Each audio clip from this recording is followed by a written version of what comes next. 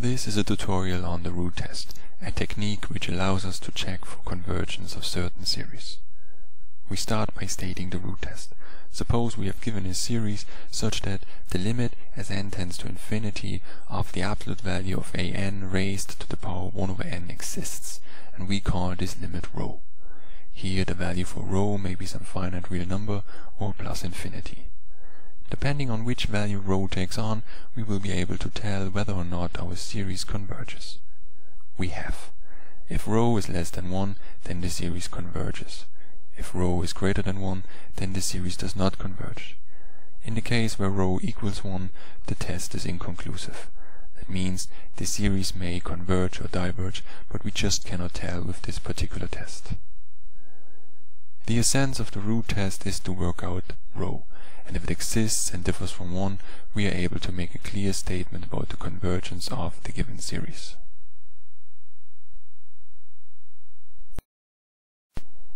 Let us look at some examples. We consider the series taken over the sequence 1 over ln of n raised to the power n for n greater or equal to 1. We need to study what happens with the sequence absolute value of an raised to the power 1 over n.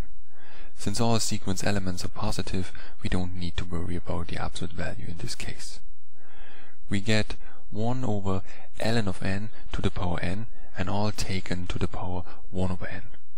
Now we bring the power 1 over n inside the fraction.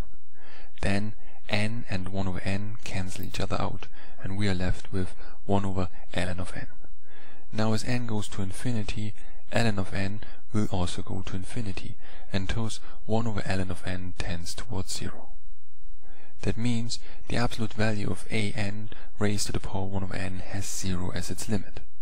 Since 0 is less than 1, the root test tells us that our series converges. In a second example, we look at the series taken over the sequence minus 2 to the power n over n cubed for n greater or equal to 1. Here we have that the absolute value of an to the power 1 over n equals 2 to the power n over n cubed, all taken to the power 1 over n.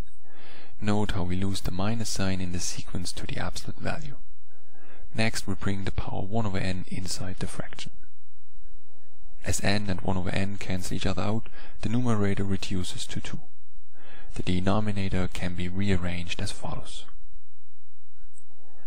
Now as n tends to infinity, n to the power 1 over n tends towards 1, and thus we obtain an overall limit of 2 times 1 to the power 3, which equals 2.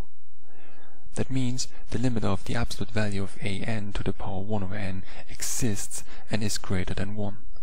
So the root test tells us that our given series does not converge. However, since all sequence elements are negative, it follows that the series diverges to minus infinity. In the last example, we consider the series over the sequence 1 minus 1 over n, all taken to the power n for n greater or equal to 1. Next, we look at the absolute value of an to the power 1 over n and get the following. The two powers n and 1 over n cancel each other out, and we are left with 1 minus 1 over n.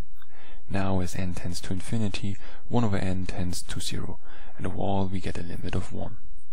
Therefore, the limit of the absolute value of an to the power 1 over n exists. But since this limit equals 1, the root test is inconclusive.